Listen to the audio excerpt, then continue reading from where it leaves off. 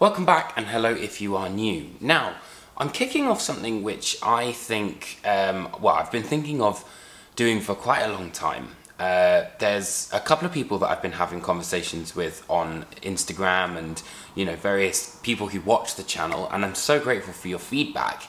And a lot of people said I should do kind of like a monthly roundup. So this is going to be not only dedicated to some of the stuff that I didn't necessarily cover in depth in an album review, but it's also going to be almost like shout outs to bands that I would love to cover, but I just simply don't have the time. So I think it's a good way of, being able to kind of raise awareness of these amazing, amazing bands, but maybe not go into as much detail as I do in my reviews. And particularly because I always feel that I miss out on some of the really, really fantastic underground bands, and I'd love to kind of share that with you guys. So first up, I'm going to be talking about Envy and their brand new album, The Fallen Crimson.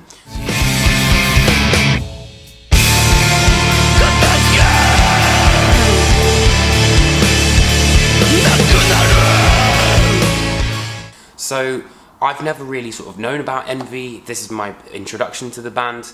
I know that they've been away for quite a long time, so obviously The Fallen Crimson was very much hotly anticipated, and it's become a record that I've not been able to put down.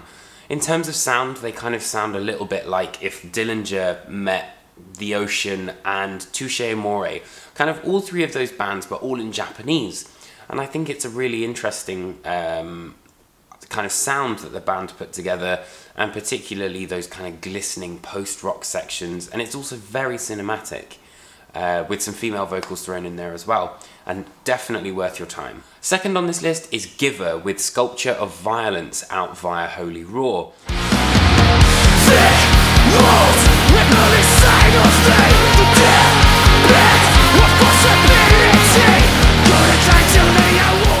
The band hail from Germany, and this release would definitely appeal to more posy hardcore kind of fans. And at first listen, I kind of thought that they sounded similar to With Honor, Shai Hulud, and then even a little bit of Comeback Kid.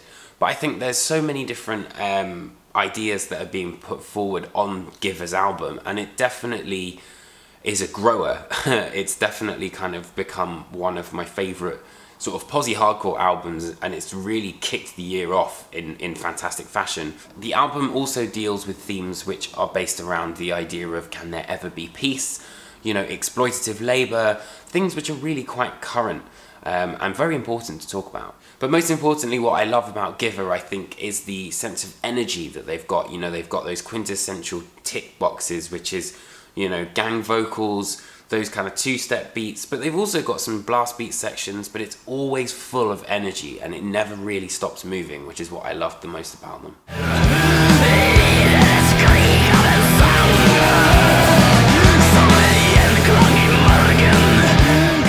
Now, for long-time viewers of the channel, you'll know, no doubt, that I'm an absolutely huge Ihsahn fan, and I still can't believe I got to interview him for the album cycle. But this is his latest EP, titled Telemark, and there's 3 original tracks and 2 covers on there, one of which is Lenny Kravitz's Rock and Roll is Dead, and the second, Iron Maiden's Wrathchild. Now, most importantly, I think it's somewhat of a departure from Amr, stylistically, for Ihsahn, and it kind of moves more towards almost like a hard rock aesthetic, and there's a little bit of a hint of kind of Arctis material in there as well. There's also slightly more of a progressive feel, I find, with incorporation of saxophone, and I think that the guitar work is a little bit more technical. But it's definitely worth your time, and this is the first in a series of EPs, apparently, that he is dropping.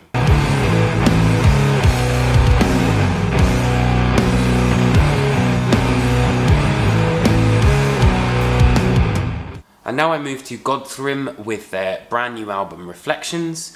This is very much doom metal, in its purest form. The production isn't kind of as top-notch as you would kind of want it, but the songwriting and the actual, meat and potatoes in there makes up for it a lot. The band is essentially formed out of ex-members of Solstice and My Dying Bride, and as you can imagine, it's very forlorn, very melancholic, but also incredibly catchy.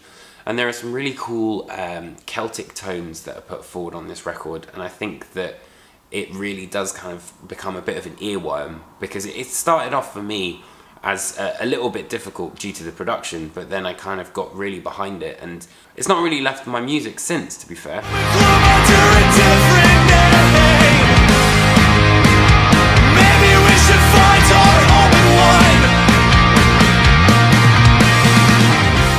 Now, Spanish love songs, Brave Faces Everyone. This is without a doubt the album that completely sidelined me of this month, and for quite a long time actually. In terms of sound, it's this very kind of contemplative but also quite mature sounding. It sounds to me kind of like a combination of The Swellers meets Rise Against and Turnover, and again a little bit of Touche Amore, but it's such an emotional trip, and I think it's very nostalgia inducing as well. Like Beachfront Property, that's just fantastic. Like I don't know what it is, but it's maybe the cadences of the melodies, but it just instantly makes me kind of like almost happily sad in a really weird way. It's very hard to describe, and it's without a doubt my favourite thing I think I've listened to this month.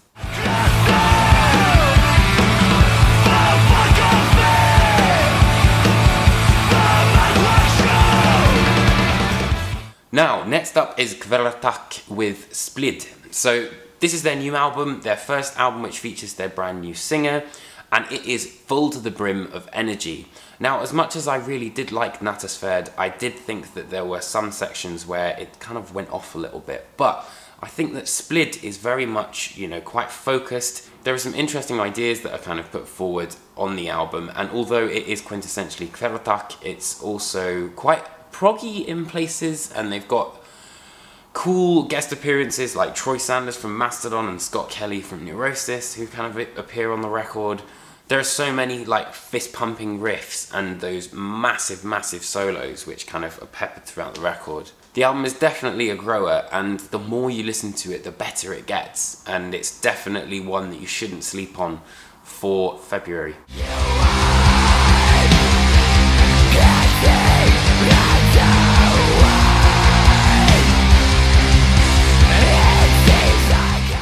Now, I've heard a lot of things about Convent and their brand new album Puritan Masochism, released via Napalm Records. This is a little bit earlier, I agree, it's in January that this was released, but this is a band that have definitely been on my radar. A lot of people have recommended them to me. They played in London literally like last week.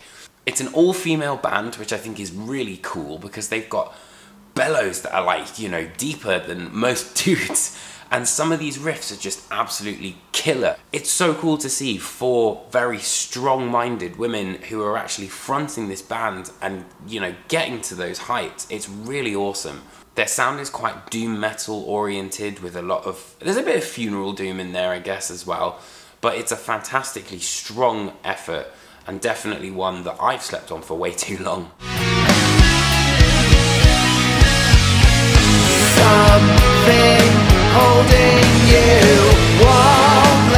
And finally we come to Psychotic Waltz and the God-Shaped Void. Released via Inside Out, the record is, as you can imagine, very proggy, but they've been away for a very long time. It seems to be there's a lot of people who have kind of come back in this video, and basically it sounds very similar to Dream Theater, that kind of level of progginess. It's quite well polished, nicely produced, and you can hear a lot of intricacies. There's a lot of interesting guitar work at play, but it's also very cinematic as well. And it's definitely one that I didn't realise was going to kind of earworm its way in as quickly as it did. And that concludes my first ever Things I've Missed Out in February. I hope you guys enjoyed the video. I really enjoyed doing something a little bit different from the standard album reviews and interviews. But if you did enjoy it, please hit that like and subscribe button. I want to try and do different content this year and really kind of try and push the box out a little. All of these bands deserve your time. I'll leave links underneath me so you can check them out and potentially buy any records that you might want. And yeah, hit me up in the comments and let me know what you think. And I will see you next month for Things I Left Out of March. Take care.